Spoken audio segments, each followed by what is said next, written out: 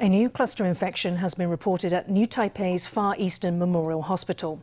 So far, there are 9 people in the cluster. That's 7 patients, 1 caregiver and 1 family member.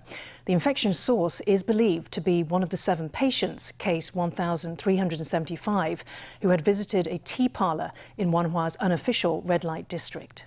Mass COVID testing is underway at the hospital, with 50 staff already having tested negative. 发现他同病室、隔壁病室，甚至在急诊处的。We found positive cases in his ward and in the ward next door, and even in the ward of the nearby emergency department. So we're saying that the chain of infection is within the hospital. The patient was diagnosed in the early morning, in the middle of the night, and we launched emergency measures after daybreak. As of Sunday, COVID outbreaks have been reported at 6 Taiwan hospitals. They include Taipei City Hospital's Heping branch, the Songshan branch of Tri-Service General Hospital, and the Sanzong branch of New Taipei's hospital system.